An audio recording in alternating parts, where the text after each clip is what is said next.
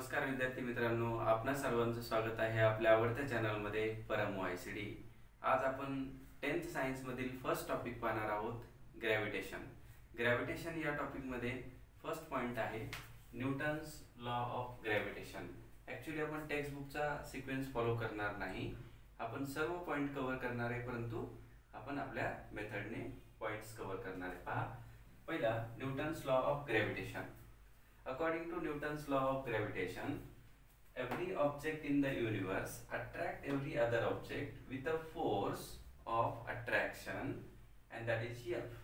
म्हणजे जगातील सर्व ऑब्जेक्ट एकमेकाला काय करतात, अट्रॅक्ट करतात with certain force and that force is nothing but a gravitational force।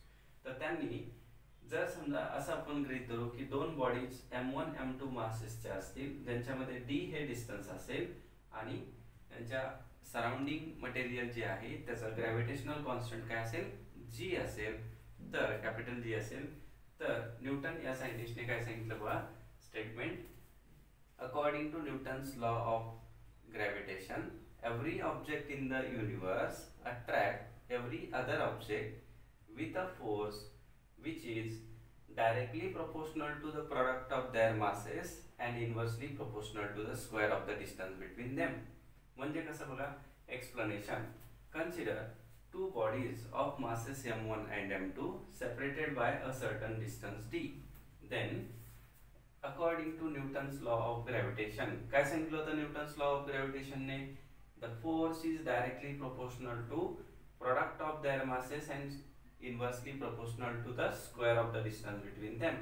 Therefore F is directly proportional to m1 m2 upon d square।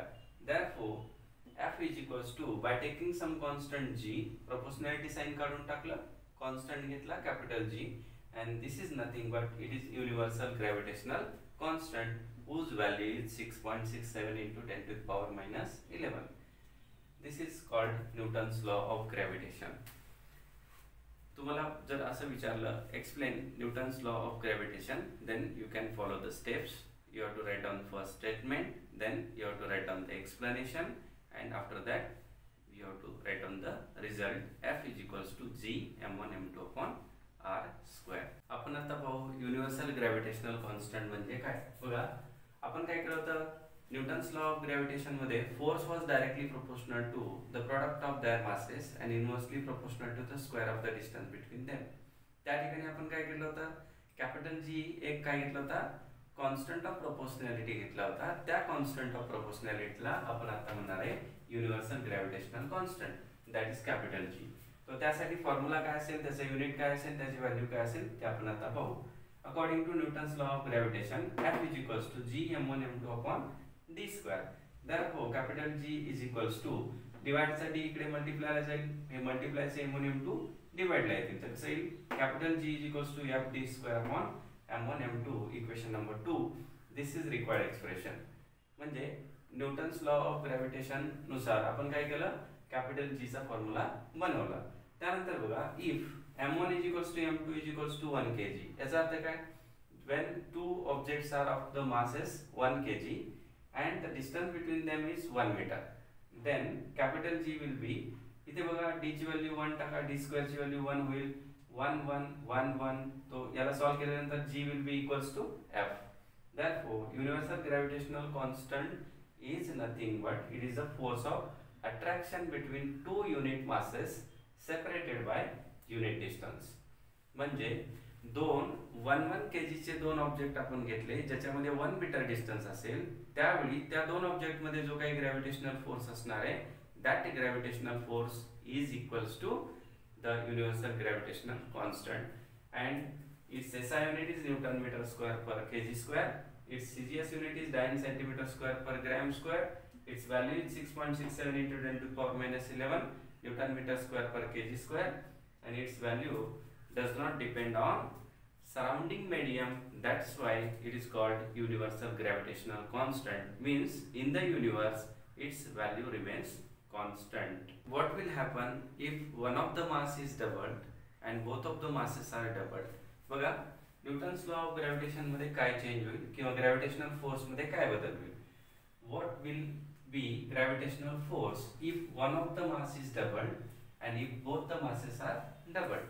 Suppose m1 dash is equals to twice the m1, म्हणजे original मासचा एक मास काय केलं आपण double केलं, and the m2 dash is equals to m2 means it remains constant and the distance between the two objects is also kept constant. Then what will happen? The new force of gravitation will be F dash, that is equals to g m1 dash into m2 dash upon d dash square. But आपल्याला माहिती आहे m1 dash is twice the m1, m2 dash is m2 and d dash is nothing but d. Though substituting these values, तो आपण हा 2 बाहेर घेऊ. What is the original force? G m1 m2 upon d square. We can conclude that F dash is twice the F. Means if one of the mass is doubled, then force will get doubled. Next, if both the masses are doubled, then what will happen? m1 dash is equals to twice the m1, m2 dash is equals to twice the m2, and d dash is kept constant. Then F dash is equals to g m1 dash m2 dash upon d dash square. Then g m1 dash ची value काय होती? Twice the m1. m2 dash ची value काय होती? Twice the m2. 2 into 2 4. Then original force will be g m1 m2 upon d square.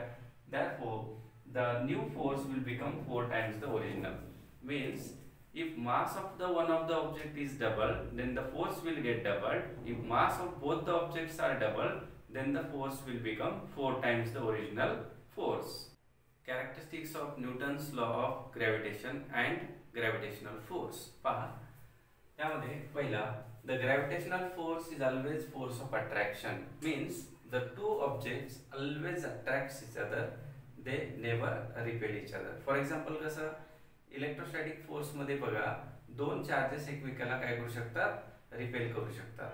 जसं magnet मध्ये काय होतं? दोन अपोजिट पोल एकमेकाला काय करतात? अट्रॅक्ट करतात आणि दोन सारखे पोल एकमेकाला काय करतात? रिपेल करतात. म्हणजे there is a force of attraction age well age repulsion. But in case of gravitation there is only one type of force, that is force of attraction. Means two bodies always attracts each other. Next, it does not depend on nature of medium. म्हणजे electrostatics मध्ये काय होतं? ज्यावेळी दोन charges आपण medium change करतो त्यावेळी त्यांच्यामधला फोर्स बदलतो.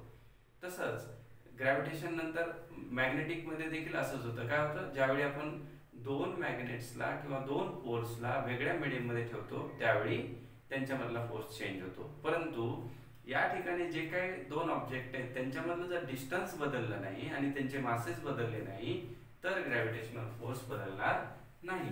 याचा earth it does not depend on the presence of medium.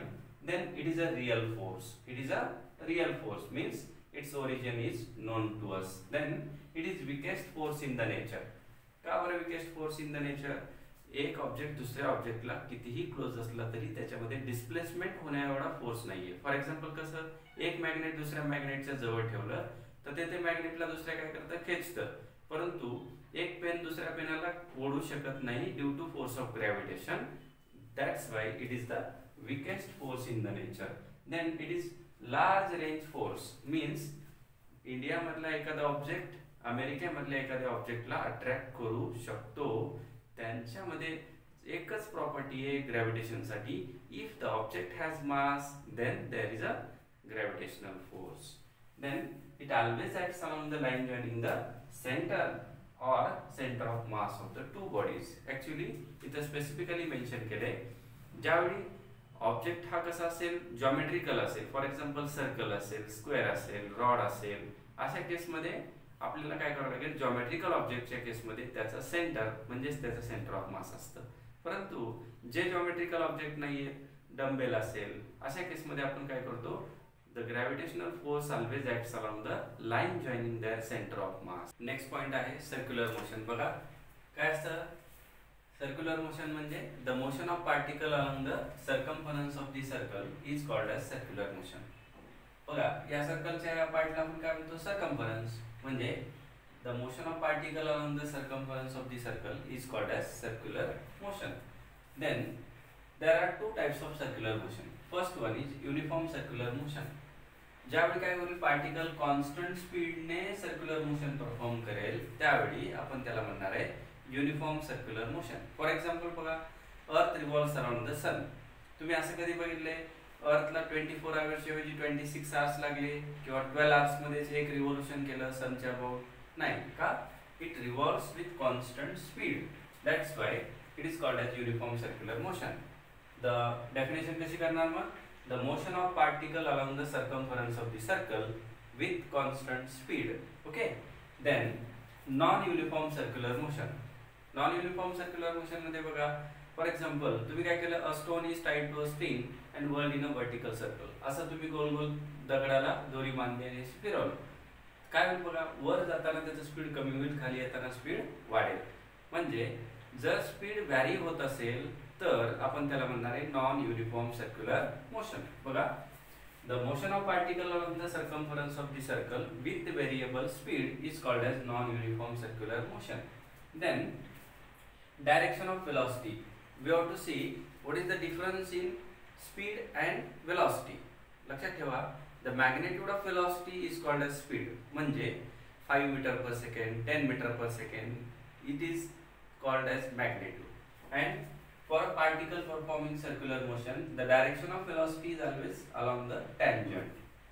कसं, एखादी सायकल जर काय होत असेल, पावसामधून जात असेल तर तिथे बघा सायकल व्हील्सला असे टँजेन्शियली आउटवर्ड काय होतात, त्याचे छोटे छोटे ड्रॉपलेट्स फ्लो होतात.